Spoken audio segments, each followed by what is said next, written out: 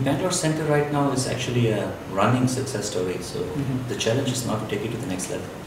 Right? I personally feel that the R&D captive area of business is not fully explored. We also know that the value we could bring back to our headquarters is also much higher. So the main focus right now is to make sure that the Bangalore Center is actually doing that, because that's the reason why we are sponsored. Our endeavors here are sponsored really because we hold out a promise. And that would be right on top of my agenda to make sure that this promise that India holds out for Daimler is actually fulfilled.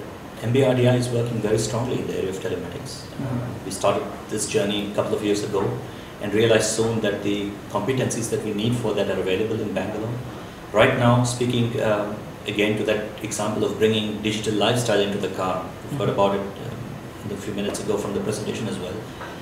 The India Center, specifically the Bangalore office, is involved strongly in, for example, integrating lifestyle electronics in the car. It could be a smartphone with different operating systems. It could be a tablet that's brought into the car, and where the user likes to bring his life into the car.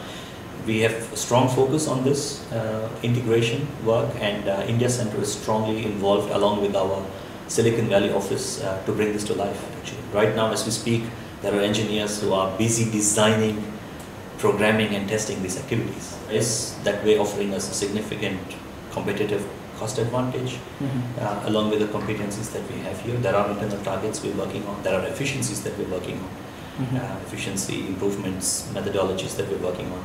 We know things can be done smartly, and at Daimler we want to realize the potential of India in terms of good combination of costs and competencies. So there are internal targets. We are looking very strongly to see if that competence is available, because we cannot jeopardize our development at any cost by putting cost on the front.